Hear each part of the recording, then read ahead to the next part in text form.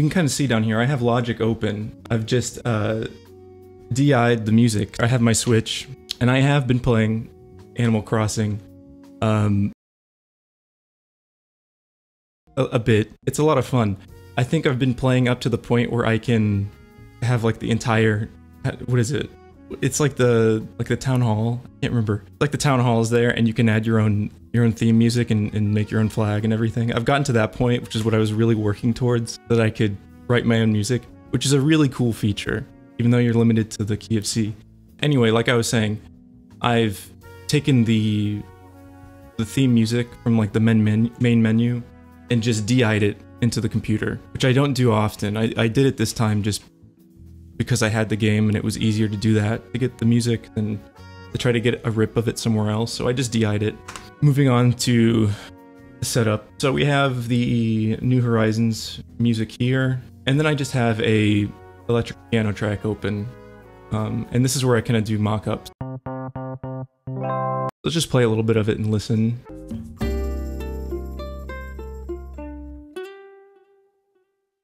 And then there's this really long section of just dead air. There's just nothing. So it's like a bar and a half of nothing playing, and then the trumpet comes back in.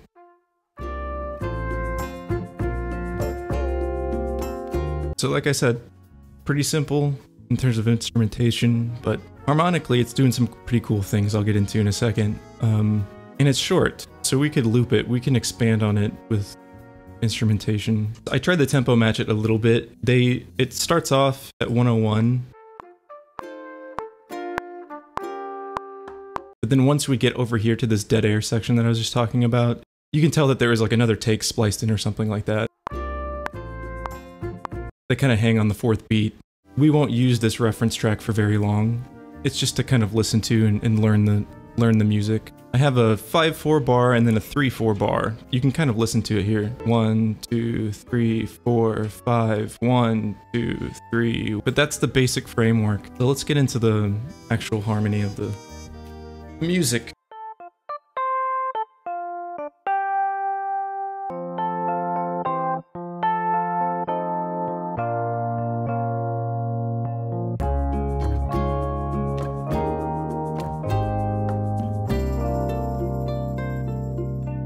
Just record the chords here. The way that it functions usually, the order of operations, I guess, when it comes to making these, is just we have a reference track, and then we do like a sketch, like a mock-up, just to kind of wrap my head around what the music is doing. And then from there, we kind of just fill out everything. We think about what instrumentation we can use, because it's important to think about instances like this as an actual orchestra and not a computer. You think about orchestrating for like virtual instruments. If you know the techniques used for doing orchestration for a real orchestra, then you can make it sound more realistic.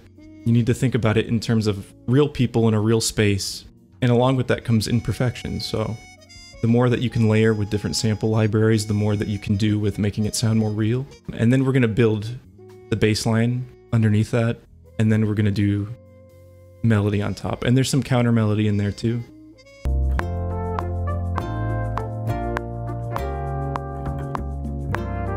I messed up. It was a coffee break. Here it is. Here's the proof. But what music software would you recommend for beginners? Any good free software? If there's any good ones. If you have a Mac and you're using GarageBand comes stock with a bunch of really good sounds just out of the box. You don't have to really do a lot in terms of making that sound good. If you wanted to get some nicer samples and spend a little bit more money, try the free trial of East West's Composer Cloud. But I still use a lot of East West products. A lot of their woodwinds are pretty good. All of their percussion, I use all of their percussion. I'm always happy to help. People put comments all the time that's like, what software are you using? And it's information that when I was starting years ago, I wish I knew. I wish somebody was more transparent with me about how to get good sounding product. On the search for shakers, come on.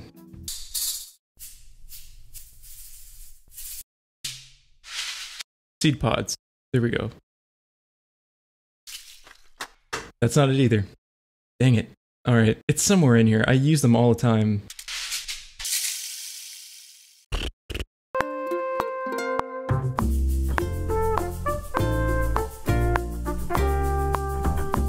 Moving on. Let's do tambourine.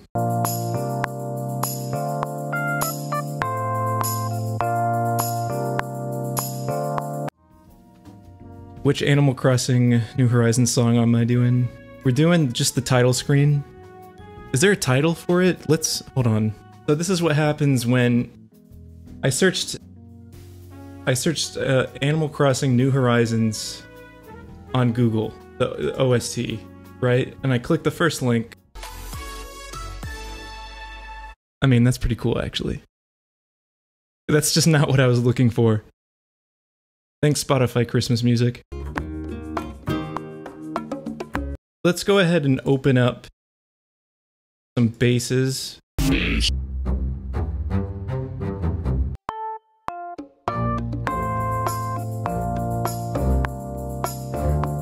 In terms of making any virtual instrument sound more realistic, it's all about the imperfections. Now, Andrew, believe it or not, the secret to all this is actually imperfection. Imperfection? Yeah. It's all about making it sound just on the cusp of being too perfect. Layering is really important. What can a real player do? Imagine that these are not tracks, but these are individual real people in a real orchestra. We're building up a good solid foundation here.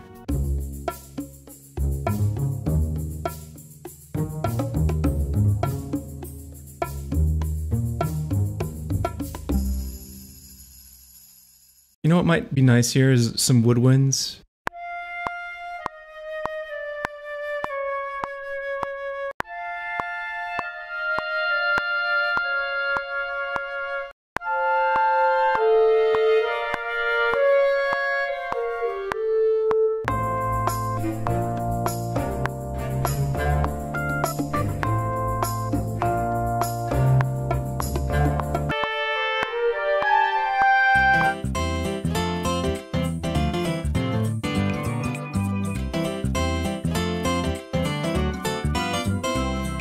I've been talking for so long, holy crap.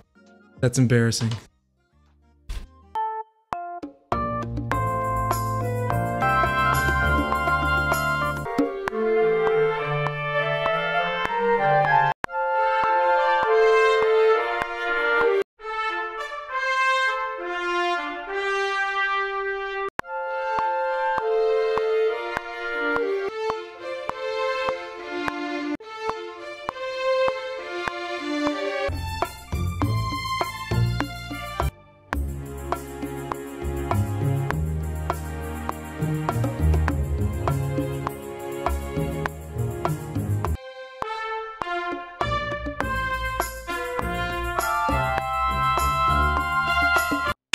Okay, here's the deal. I think we might try this again tomorrow. We're at the point now where it's just I'm kind of tired of this. And it's been a really long time, holy. No, it's not finished. But we're probably gonna finish it today. Alright, I'm just gonna go right into it then. Again, I need to organize this better. I have a bunch of tracks that are just instrument 36, instrument 26. I'm gonna go ahead and play what we have so far, and then I'll go through each individual track and then explain it better what's going on. So here's our progress from yesterday. That's where we are now. A lot has changed. I did a lot, not on camera. So from yesterday, this is just our percussion. I spent way too long yesterday trying to find the shaker. It's somewhere in here. I use them all the time. And it's still not perfect, but it works well for what I need it for. So we just have bongos, tambourine, and shakers.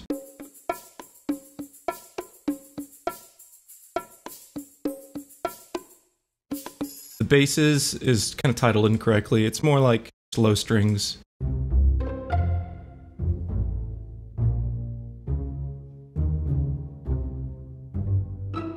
Woodwinds. I like the woodwinds. This section here I really like at the beginning.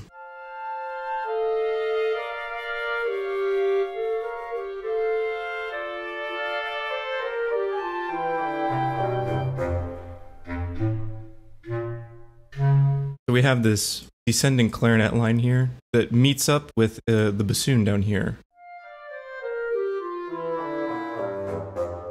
So this is the I think is this the flute? No, this is the oboe by itself. And then the flute by itself.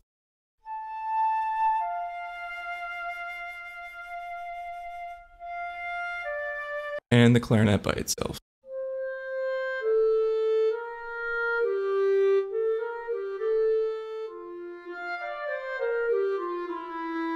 All of these lines that you see, these kind of little bars, this is automation data. And what automation data is, all it's doing is controlling different parameters for each track. And this is controlling the modulation, the mod wheel on the keyboard. The mod wheel for the Cinesample Cinewinds controls the volume. So I have it set to control the volume, so it's doing dynamics. So anytime you see these kind of lines all over the place, that's just automation data. Going back here, I have two patches running here. So we have a flute legato and a flute staccato, and both of these combined are making a more human-like sound. And this is what that sounds like. So the legato by itself is just this.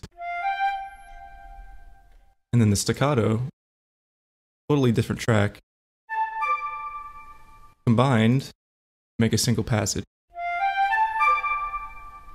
Which sounds a little bit more lifelike, a little bit more human. I've done some other stuff down here. So the clarinets are also doing this little passage that in the original is done by some synth sound.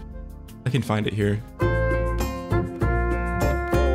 That little synth passage is being played by the clarinets. Yes, said, hi. This is live, not pre-recorded. The other thing is that in the original track they have some kind of reed instrument. I'm guessing it sounds like a melodica. If you don't know what a melodica is, here, let me grab one. This is a melodica, and they are awesome. If you're a keyboard player, pick up a melodica. They're a lot of fun. It's like a little keyboard. Sometimes a tube. You can have a shorter mouthpiece. It kind of sounds like an accordion. Maybe not this exact instrument, but something that sounds really similar to it.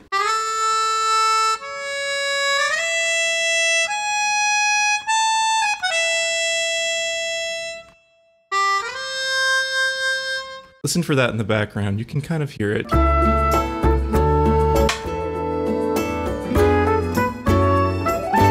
So that's here in the flute part.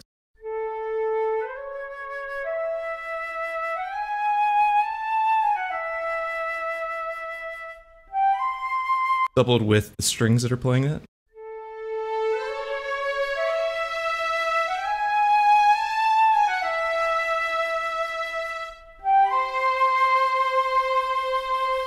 The string part is interesting. Let's take a look at the solo violin part. So this is a patch from East West. I was saying yesterday how much I like East West. The solo violin, and this is kind of weird, and people will ask sometimes. I know when I did Scott the Waz's anime video, I did a lot of string stuff, and the way that I achieve some sort of idea or concept of a realistic violin patch is I'll combine solo violin patches from a lot of different libraries to make one orchestral string section. Instead of just pulling, you know, oh, I can just grab my Berlin Strings first violin's legato patch, which is a whole violin section. Instead, I make my own violin section with solo violins from a bunch of different libraries.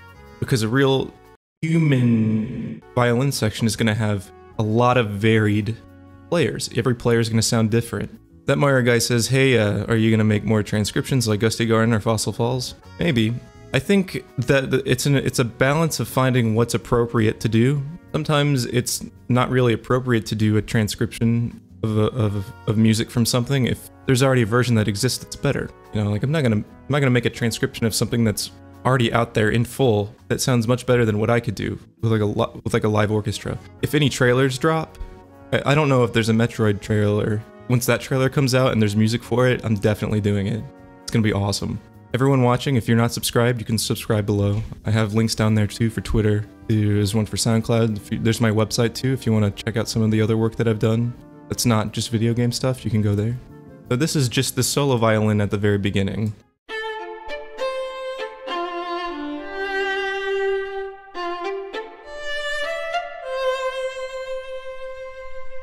I'll go in here and explain what all these different things are going on. So we have our melody here, right?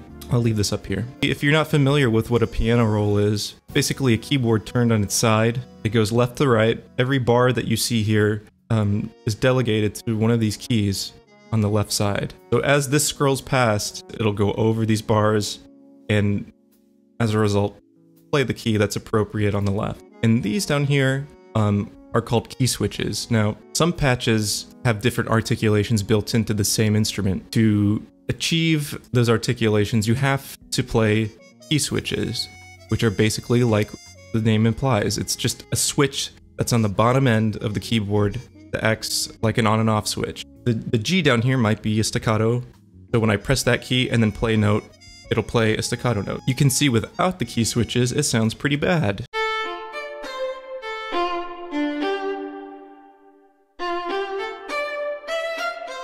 If I add them back in, we have instrument 31, great naming scheme. I love that little ba-da.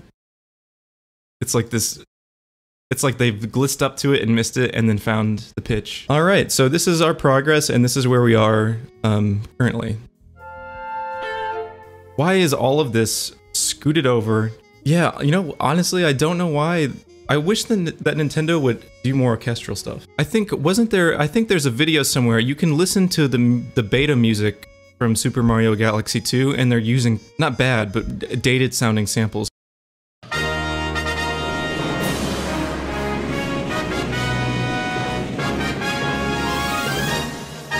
And then compare that to this.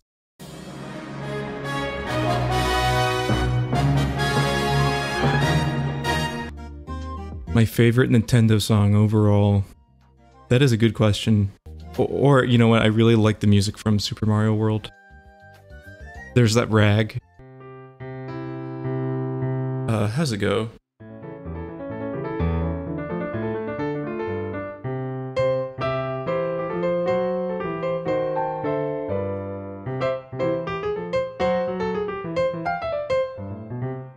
I love that. But the classic just... That's my... that's... If I had to pick one Nintendo song, that would be it. It's the best. Alright, now, I think I want to add a suspended...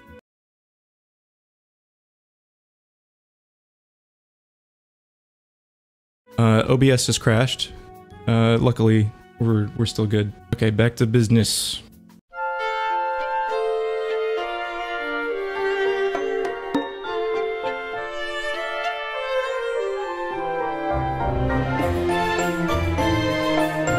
One right there. And then one long one here.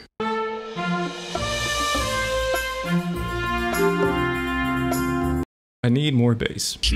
And the way that we're gonna do that is this trick that I learned. I forget where I learned it, but nevertheless, it proves to work very well. So what I do is I'm gonna go ahead and go in here and add a synth bass. This might work well. So, and this is something you won't hear. You're not gonna hear this. It's just to boost up the low end.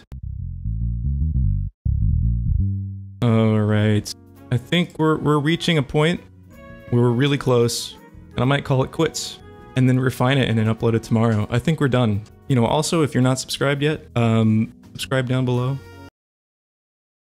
The ambassador asks, what piece was the hardest for you to compose?